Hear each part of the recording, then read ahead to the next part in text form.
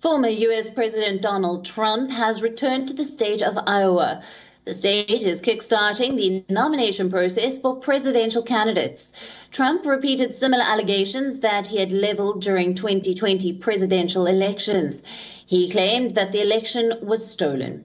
He also attacked his Democratic successor, Joe Biden, over his first 9 months of presidency.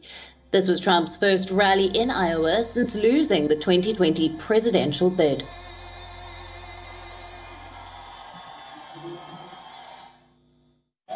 As we gather tonight, millions of Americans are realizing that Joe Biden and the radical left have brought our nation to the brink of ruin. There's never been anything like what has happened. After just 9 months under Biden, violent criminals and bloodthirsty gangs are taking over our streets.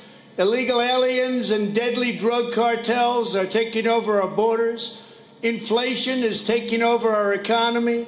China's taking over our jobs. The Taliban has taken over Afghanistan. Lunatic leftists are taking over our schools, and radical socialists are taking over our country, and we're not going to let that happen. We're not going to let that happen. And you can't say I didn't warn you. Trump hinted at a possible presidential run in 2024. He endorsed re-election campaign of Iowa Senator Chuck Grassley, who is seeking an 8th term in office through the 2022 midterm election. Lunatic leftists are taking over our schools, and radicals. WION, now available in your country. Download the app now. Get all the news on the move.